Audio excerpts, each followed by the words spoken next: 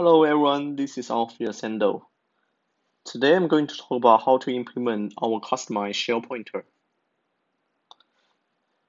If you like the video, please support me by subscribing my channel. You also can find the complete code in my blog, the link provided below. And you also can find the whole video list sorted by a category in a Google Sheet in video description below. Before to implement the Sharepoint, it asks for one question. What's the Sharepoint? The Sharepoint is a smart pointer, which is a stacked or allocated object that wrap a normal pointer. Another important feature for Sharepoint is that when the last shell pointer for an object in memory is destructed, the wrapped pointer will also be deleted. This is a very important feature. So those two features will be the main skeleton for us to implement the shell pointer.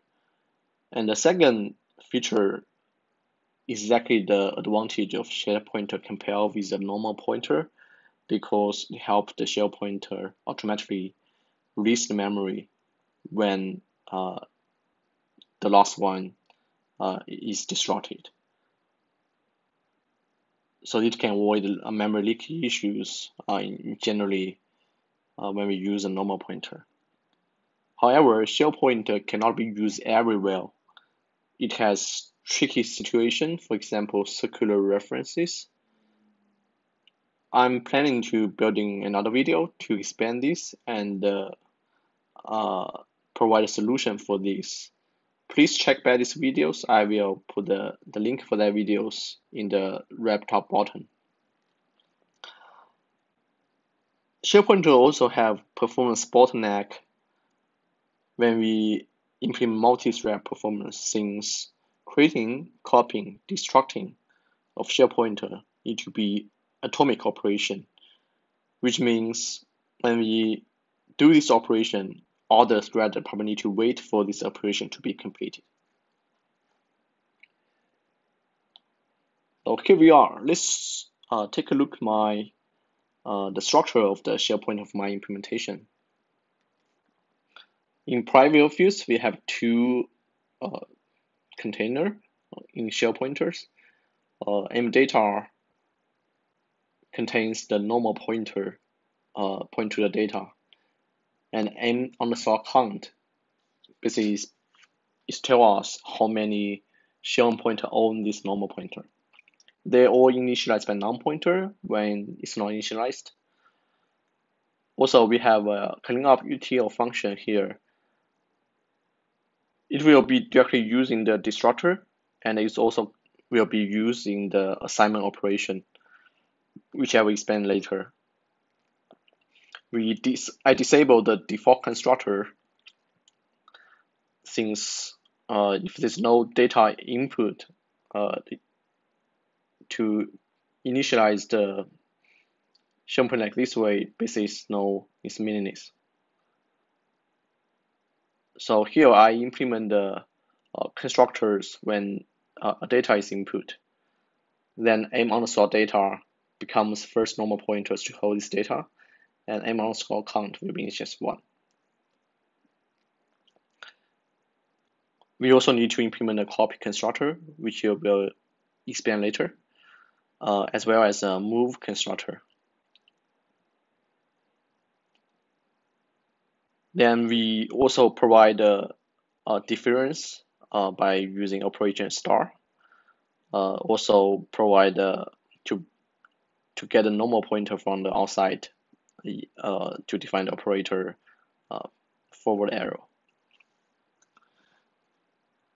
In this class, we also support copy assignment and move assignment. One thing you may have questioned that why the assignment operator need to be returned as reference. So I'm going to explain here. So apparently we have two options: return a copy or return a reference.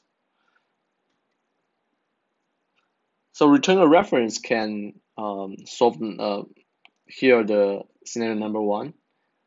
This is called chain assignment. If we define the equation as follows, basically by default we think we want to do the A equal to B and A and B both equal to C. So think about if we return by copy, what will happen? So A equal to B will return a copy of A. Then the computer will implement A equal to C. At this time, A actually is not changed because A equal to B is return a copy of A. So this is what we want. So what we want is to return as reference. So A equal to B will return the reference of A. And when we implement A equal to C, the A will be ultimately updated. Another good thing of return as reference is to avoid extra copy, constructor and destructor cost. We can demonstrate this also use the example, chain assignment example. So if we return as copy A equal to B, we'll construct a copy of A, and when we done A equal to C, we'll destruct A, right? Destruct a copy of A. So that's the additional cost for construction and destruction. Then if we return as reference, we don't have this worry. And that's why this had the second one advantage. Then let's move forward to expand the details for constructors. So the first constructor is the copy constructor. We want to copy over all the data from another pointer. So of course we copy the data and copy the count. One thing we need to be careful is that another pointer can be uninitialized at this point. So it can be equal to non-pointer. So we want to check whether it's initialized. So if it's initialized, we want to increment the count right now.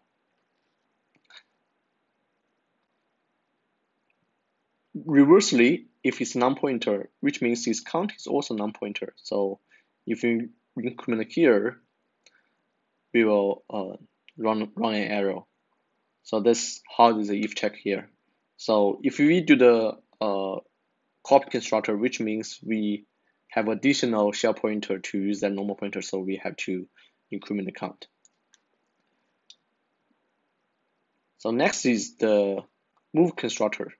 The behavior of move constructor is we want to copy all data from another pointer, and we need to reset another pointer. Since we move another pointer is not on the original data anymore. First line, second line is same. Third line, fourth line is straightforward. Just reinitialize the data count as a non-pointer. So now let's look at the cleanup function first, since you will use directly in the destructor. At first, we will check the count again, whether it's equal to non-pointer. It's same if we check the data or count. If it's non-pointer, of course, we won't do any later operation. So if it's not non-pointer, we will decrement the count because during the destruction, we want to release the ownership of this Sharepoint for data. So we decrement the counter. Another thing we need to do is that to implement the second features I mentioned in the first slide, if this is the last share pointer to own this data, we need to release the memory, right? So after we done the cleanup, let's go over to the assignment operator because those two operators will also use cleanup function. So first, copy assignment. We want to our shell point to own another point data. Also, we want to clean up our current normal pointer. So we first call the cleanup. It will decrement the count. If it's equal to 0, we return released. Then we copy over the another point data. Again, we want to check another pointer data is not on non-pointer. Then we increase the count. Eventually, we return the reference of that. For the move assignment, it's kind of have same behavior as move constructor, and as well as copy assignment. We will clean up first, then we copy the data from another pointer. We need to reinitialize another pointer as a non-pointer. Okay, that's all about implement the shell pointer. Hope you like these videos. Please add your comment and suggestion in video below. See you next time.